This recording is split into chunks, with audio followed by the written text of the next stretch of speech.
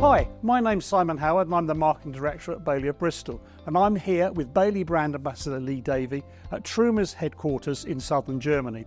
We've recently spent 7 nights in freezing cold temperatures in the brand new Bailey 𝗚𝗲𝘁 motorhome. It's powered by a brand new diesel heating system, and we're here today to find out a little bit more about it. So Lee and I are joined here today by Craig Hawthorne of Truma, who's the product manager for thermal systems, which in English is heating and hot water.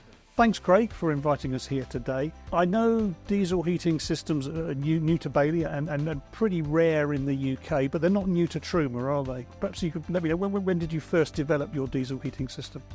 Right, so the Combi Diesel heating system was developed actually over 15 years ago. Fantastic.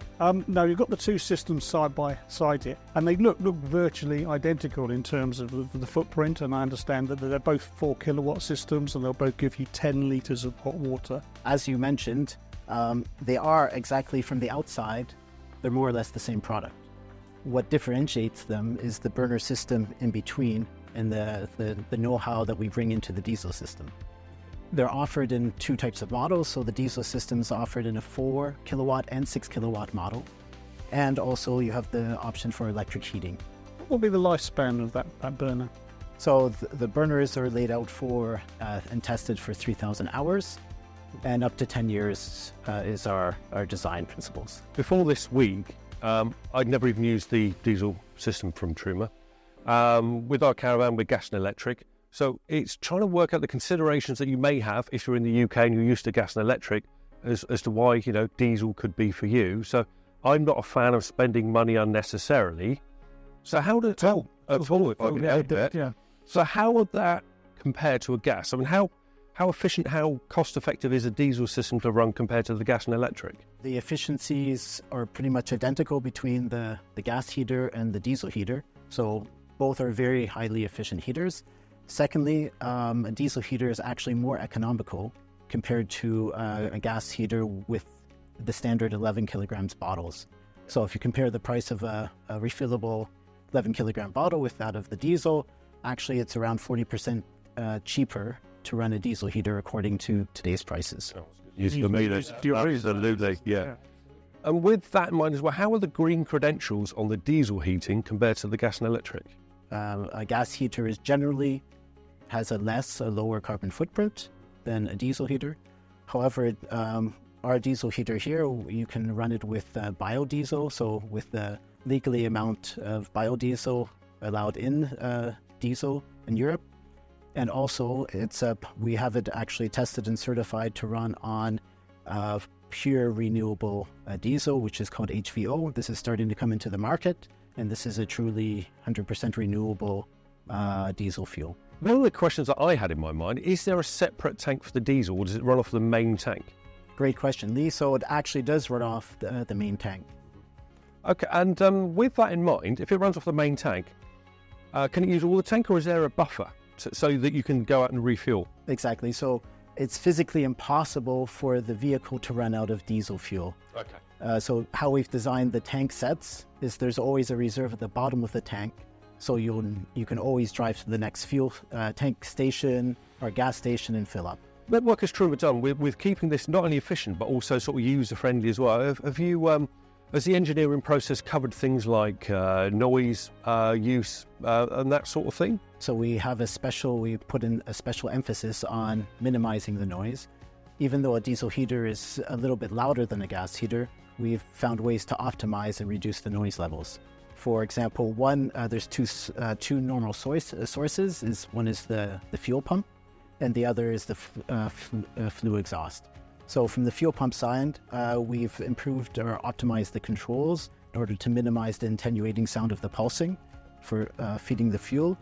Also, we offer a special type of pump holder that decouples the sound from the chassis. So this means if you're inside the vehicle, you won't be hearing this pulsing. So we fit both systems, so they're both brilliant, but what would you say were some of the advantages of the diesel system in terms of practicality?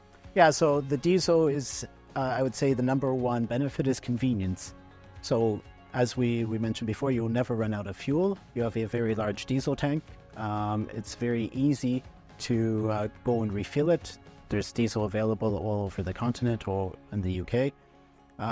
Furthermore, you don't need to worry about how much gas is left in the tank. Are you going to run out? Do you have to start rationing and turn off the heater at night? And then, you're freezing in the bed because you're trying to save what little fuel you have.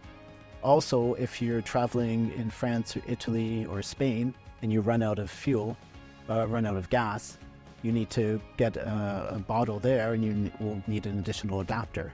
So this is I think it's a big hassle, especially for people that are going onto the continent. So a diesel heater is just much more convenient in that regard. Yeah, it's convenient. I guess it's peace of mind, it's simplicity.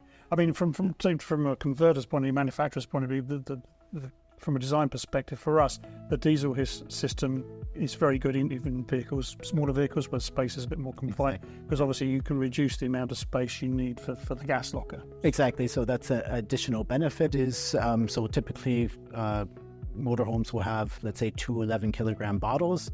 With the diesel heater, you can get away with 6-kilogram bottle for your stove and for the fridge. So this frees up much more space, and on top of that, you can add additional 35 kilograms of load from the bottles you've saved, because the bottles empty bottles also weigh something. The control panel is quite familiar as well. In the 𝗚𝗲𝘁, we had the 𝗚𝗏𝑁et_X control panel. Now, I see here we've also got it linked up to a CP+. Now, because I'm more of a caravan man and I'm used to the gas electric, I know the CP+ really well. But this is quite intuitive. I didn't have an instruction manual with me, but I found the menu easy to navigate. Is that a consideration for Truma? Yeah, definitely. So as you mentioned before, we have the CP+ and the 𝗚𝗏𝑁et_X panels for both the gas and the diesel version. The 𝗚𝗏𝑁et_X panel was designed with the user experience in mind, so everybody can navigate quite easily through it. You have the option to switch on heating, hot water. If you want the boost function for a specifically long shower, for example, you can also select that here. You also have the ability to select the power source, whether it's diesel or whether it's electric only or a mixture. And one thing that also comes with the 𝗚𝗏𝑁et_X is the app. So you can download the 𝗚𝗏𝑁et_X to your app, to your phone, and control the Combi Diesel from the comfort of your bed, or if you're outside, for example. So again, very, very flexible system, allowing customers choice to choose the heating hot water systems depending on the weather and where they are and how they're using the vehicle. Great, that's absolutely fantastic. I mean, I think it's probably worth doing. Obviously, we fit both the gas electric and the diesel. They're both fabulous, but obviously because the diesel is new to us, it's been great to talk to you, just talk about the difference and maybe some of the features and benefits. The diesel system we fit in all our Endeavour panel vans on our new 𝗚𝗲𝘁 motorhome range, and obviously we fit the gas electric system in the remainder of our products. If you want to find out more, I mean, I'm guessing visit the Truma website. There's a Truma website, which is www.truma.com, and you can find out more about the two systems. Thanks very much for your time, Craig. That's been absolutely fascinating. Thank you very much. My pleasure.